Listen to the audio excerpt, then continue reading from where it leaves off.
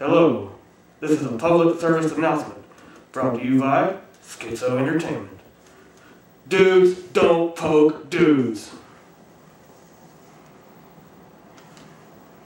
You just don't. You don't fucking poke dudes. You don't poke dudes. You just don't. It's like poop. We don't eat poop. We just don't.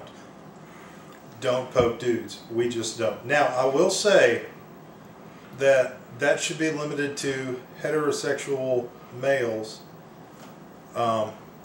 because if a gay dude pokes a gay dude, that's, it's cool, because I don't hate on that.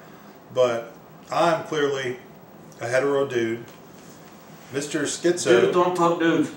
Mr. Skitzo is a hetero dude. We do not poke each other. That just don't happen. We communicate on Facebook. We're good friends, very close friends. We've known each other for over 1,763 years.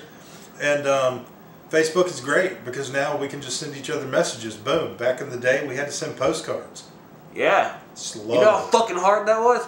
It's like we would have a conversation. It would last a year and a half. And it was a knock-knock joke. Yeah, seriously. Horrible.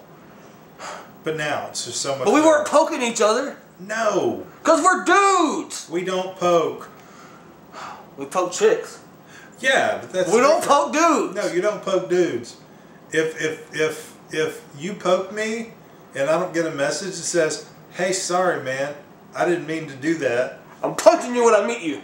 I was trying to exit out because the computer told me to poke you." The computer doesn't know what your tackle looks like. It doesn't know we're both dudes. Because that's a gray area sometimes. It's the world we live in, But don't poke me, dude. Don't poke the dude.